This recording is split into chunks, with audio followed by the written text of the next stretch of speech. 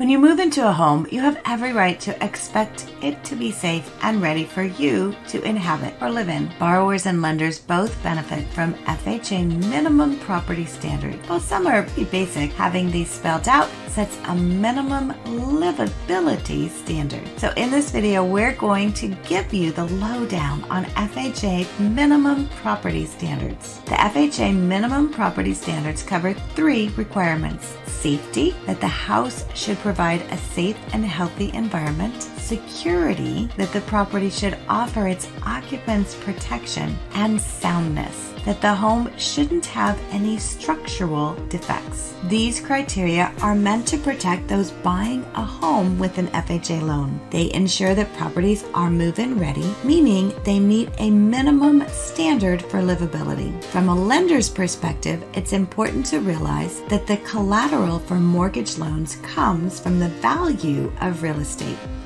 The property that's being condemned because the roof is about to cave in or because the house sits on an unstable foundation is severely damaged from a value perspective. It can be a total loss at worst. At best, a buyer wouldn't be able to move in right away. Although the focus of this video is FHA minimum property standards, it's important to note that there are very similar guidelines for other government-funded mortgages, including VA loans. So how do the FHA minimum property standards work? An FHA appraisal is one performed by an FHA appraiser. There are 2 main components to the process. 1, the appraiser makes sure the home meets the FHA minimum property standards. This is where the appraiser will do the checks mentioned earlier for safety, security, and soundness. The appraiser has to give an opinion on the value of the property. Each FHA appraisal is based on a form called the Uniform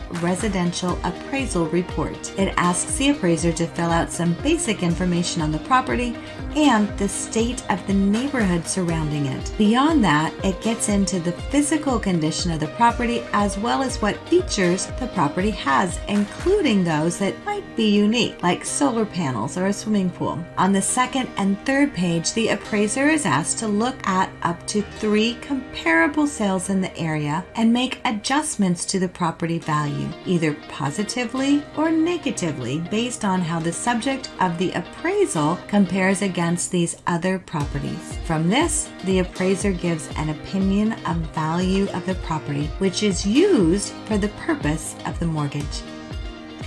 The bottom line is that FHA minimum property standards protect both lenders and buyers from the struggles that come with properties that have significant physical damage or pose a health and safety standard of some sort. Common issues appraisers look for in the exterior are damaged roofs, cracks in the foundation, and anything blocking access to the property. When it comes to the interior, they look for basic things like missing handrails or chipped or peeling paint that could indicate a lead hazard. Additionally, a home's major systems, basements or crawl spaces, and bathrooms are all checked to make sure they're in working order. Now that you understand FHA minimum property standards, you can look into your mortgage options by connecting with your lender. Thank you for watching my video. If you'd like more information, please see my contact information below.